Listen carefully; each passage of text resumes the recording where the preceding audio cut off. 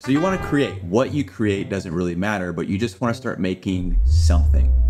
And you want to start making it well. Well, my name is Brandon, and I am a freelance editor, content manager, YouTube person, and just like a lot of you guys out there, I am a one-man team. And when you're trying to tackle all the different aspects of content creation, it can be a little bit overwhelming. So what I've done is I've put together a list of all of the software and resources I use on a daily basis to help you get started. And some of those resources include things like Riverside, which happens to be the sponsor of today's video, but more on them later. Let's tackle one of the big ones first, editing. What editing software do I use? Well, if you're new to the channel, I use DaVinci. I use DaVinci Resolve from Blackmagic Design. The reason I started using DaVinci is because it is free. There is a completely free version. DaVinci Resolve is gonna offer all of the essentials and more for anything that you're doing when it comes to editing and even motion graphics, animation, color correction, and it's actually what I still use today. I still use DaVinci. Now, like I said, there's a free version, and then you can also opt in to do a one-time payment for their studio version, which is their paid version. But the nice thing about DaVinci Resolve is once you pay for the software once, that's it. So a couple years ago, I did the one-time payment and I haven't had to pay a single dime cents for any of the updates or upgrades to the software. One of the main arguments that I hear against DaVinci Resolve is that industry is using Adobe. And I mean, that is very true, but what I would say is, again, if you're just starting to learn how to edit, I don't stress what everybody else is using.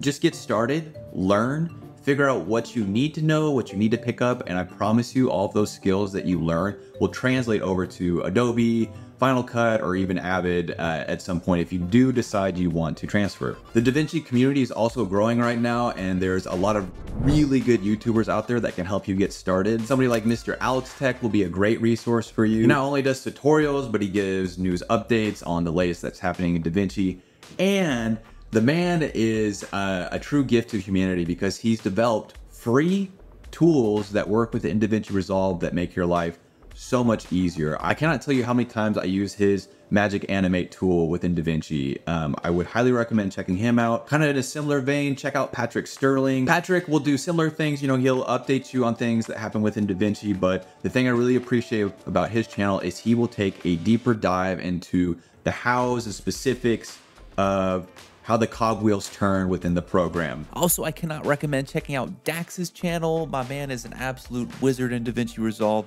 He's hilarious.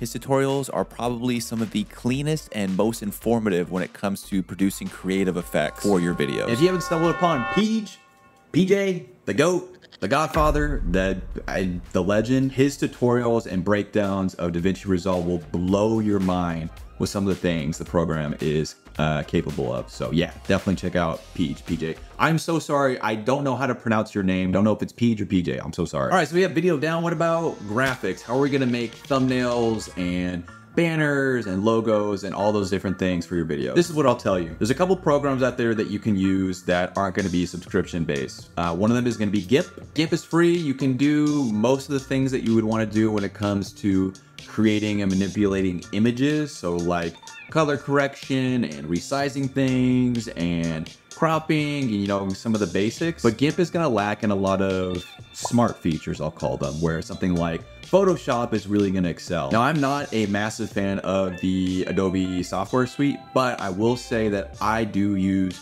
Photoshop. I think it's extremely powerful, extremely handy. It has the capability of working with smart objects and camera filters, and when you resize things, it'll do some like pixel interpolation so that things don't become pixelated when you enlarge them. There's just a lot of features within Photoshop that you don't realize are extremely nice until you leave Photoshop. Photoshop is gonna have a monthly subscription. I think it's like 21 bucks if you were to just do Photoshop per month. But if you end up working with graphics at all and you had to choose one software to work with, I would recommend Photoshop. Now, there is another alternative to Photoshop, and it's called Affinity Photo. Affinity is, I would say, Adobe's biggest competitor on the image graphic side of things, where Adobe will have Adobe Illustrator, Affinity has Affinity Designer. The nice thing about Affinity and their software suite is kind of similar to DaVinci. It's just a one-time payment. So what I might recommend is if you're just starting to do some graphic stuff, maybe start with GIMP, just open it up, start playing with hue, saturation, composition, where you lay out text, you know, learn some of those fundamentals. And then if you want to ramp it up, go into Photoshop or try out Affinity Photo. Now, if you've gotten to this point and you're thinking, this feels like I have a lot to learn and a lot to pick up just to get started. And yeah, it can be a little bit overwhelming, but that's where Riverside is here to help. Riverside is basically your own at-home studio, and it does all the work for you. Riverside started as an online studio that basically was set up to help you record high quality interviews. So for instance, I help produce a couple podcasts, and one of the issues that we always run into is that we have to use some kind of third-party software to record both the video and audio, and then when I pull that footage and start to use it, nothing is synced up and the quality ends up being really poor because again, we're using something that's recording in like 720p and the end result doesn't end up looking as good or sound as good as it should. But with Riverside, all I have to do is set up a studio, send an invite link to whoever I'm working with, and we both can record high quality footage and video. And then Riverside will automatically sync the video and audio for you. And it will separate everything into individual tracks so that if you want to do any kind of post-process editing, it's already there, good to go for you. And here's where I think Riverside really excels because it'll take care of everything for you after you've done your recording. So for instance, it's gonna automatically transcribe my footage so that if I wanted to set up captions, it's there. And it now has an AI platform that will provide you cut downs and short form edits of your recording. So now you don't have to spend time going through, sorting through footage. Riverside is going to automatically recommend that footage for you to use. And then it has a built-in editor that you can use to fine tune your short form. And that's things like text-based editing. So if there's like a certain sentence you don't want to use or include, just highlight the text, delete it, and that part of the video is gone. It's also got a silence remover, which is an extremely useful and powerful feature. And you can share your videos with an outside editor collaborator so that they can preview and work with that footage as well. And now you can actually use code Wampus to get 15% off. That's right, I have my own code, which is pretty cool.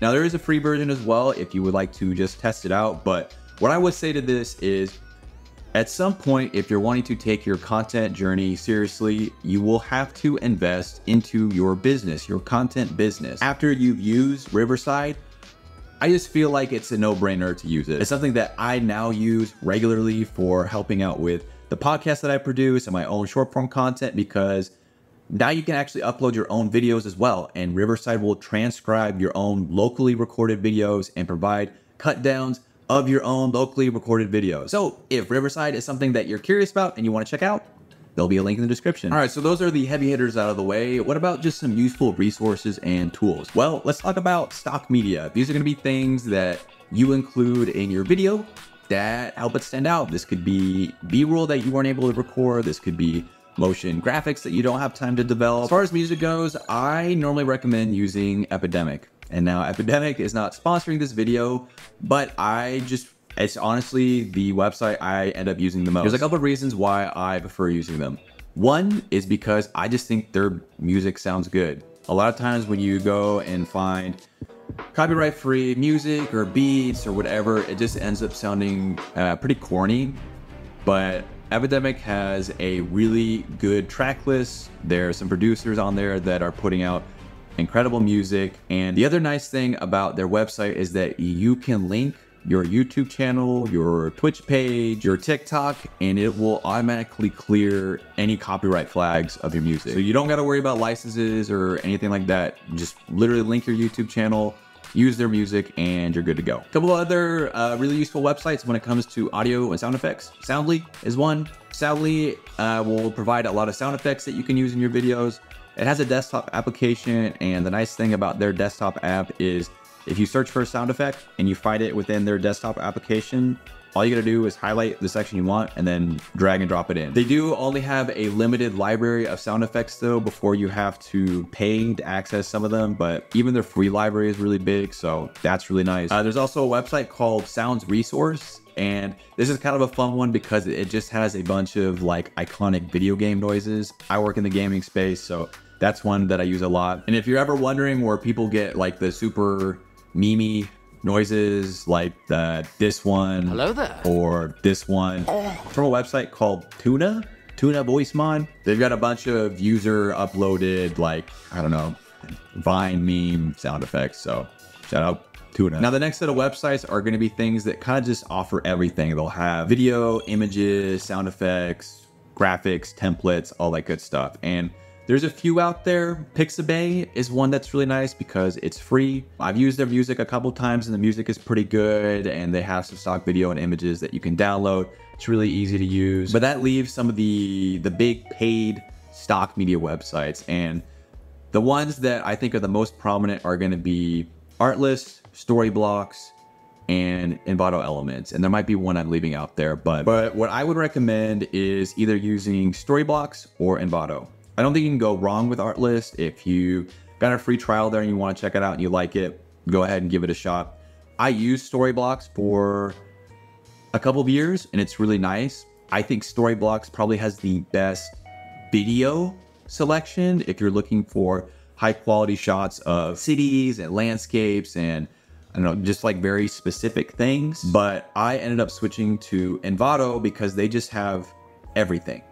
And I really mean everything. And the price you pay for what you get out is so useful. And they not only have stock video, their stock video selection is really good. They have stock images, they have video templates. So if you want to make like certain effects and do like a logo animation, they'll have those. They also have like a 3D object library, which is extremely nice. It's a little bit misleading because you don't download like an OBJ file or another 3D file. It's just a 3D object that you can spin to get a certain angle, but still really nice. They also have fonts. Like they have an entire font library that you can use. So yeah, I just find that I end up using Envato a lot. I one pet peeve with them, and Envato, if for some reason you watch this video, can you please make it so that when I download something from your website, it doesn't automatically zip it?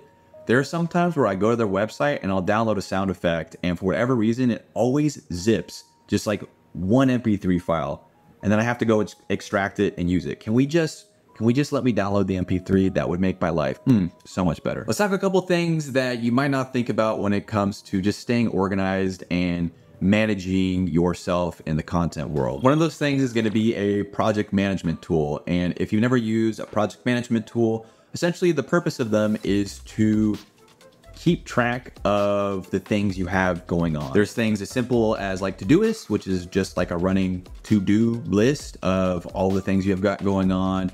Or there's programs like Asana, which are more meant for like team-based project management. But these are the three that I see most often in the content world. One is Trello.